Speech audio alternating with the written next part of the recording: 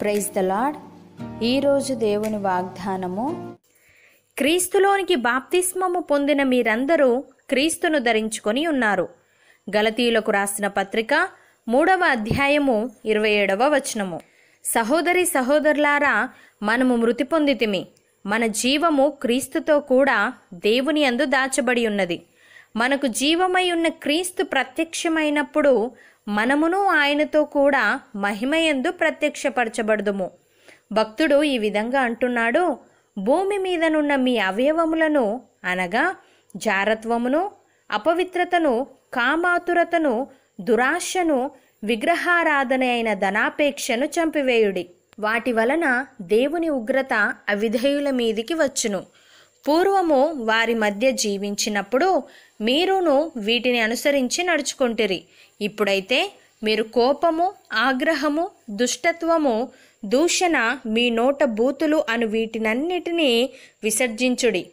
ఒకనితో ఒకడు అబద్ధమాడకుడి.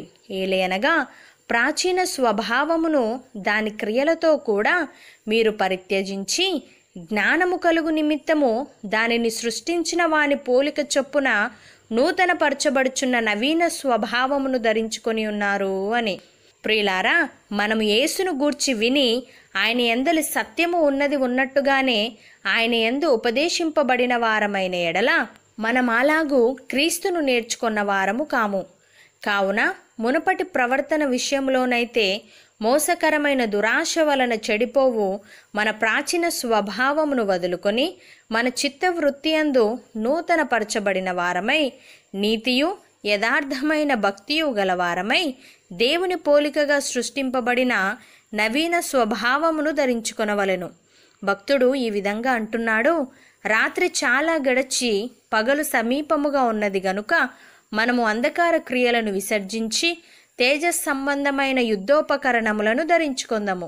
అల్లరితో కూడిన ఆటపాటలైనను, మత్తైనను లేకయు, కామ విలాసములైనను, పోకిరి చేష్టలైనను లేకయు, కలహమైనను, మత్సరమైనను లేకయు, పగటి యందు నడుచుకొన్నట్టు మర్యాదగా నడుచుకొందాము.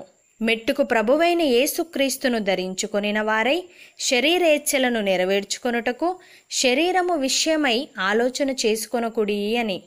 సహోదరి సహోదరులారా, పాపము విషయమై చనిపోయిన మనము ఇక మీదట ఏలాగు దానిలో జీవించుదుము?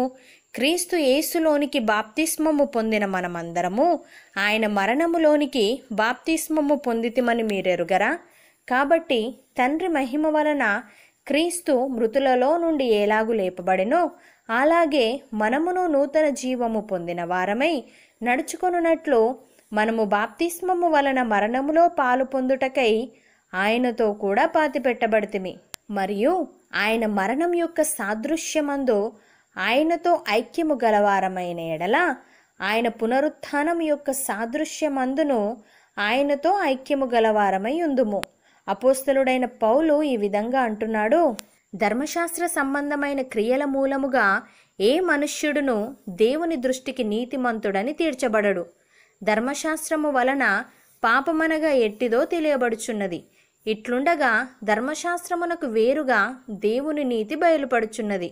దానికి ధర్మశాస్త్రమును ప్రవక్తలును సాక్ష్యమిచ్చుచున్నారు.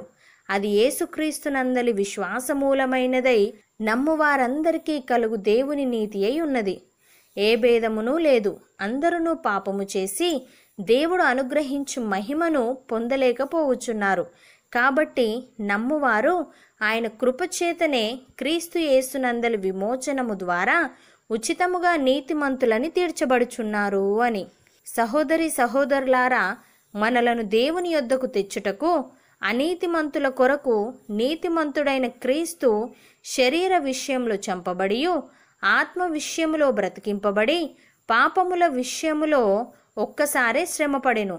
దేవుని దీర్ఘశాంతము ఇంకా కనిపెట్టుచుండినప్పుడు పూర్వము నోవాహు దినములలో ఓడ సిద్ధపరచబడుచుండగా అవిధేయులైన వారి యొద్దకు అనగా చెరలో ఉన్న ఆత్మల యొద్దకు ఆయన ఆత్మరూపిగానే వెళ్ళి వారికి ప్రకటించెను.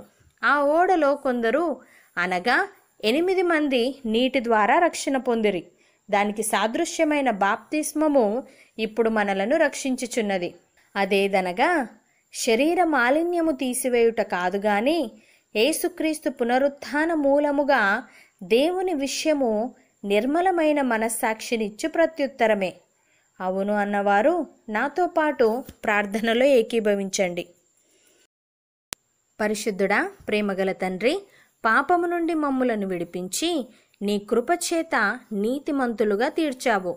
తండ్రి, నీకు స్తోత్రములు. ప్రభువా, మేము ఈ లోకానుసారముగా కాక నీ చిత్తానుసారముగా ఈ లోకములో జీవించే వారముగా ఉండుటకు సహాయము దయచేయమని యేసుక్రీస్తు నామమున ప్రార్థిస్తున్నాము తండ్రి. ఆమెన్.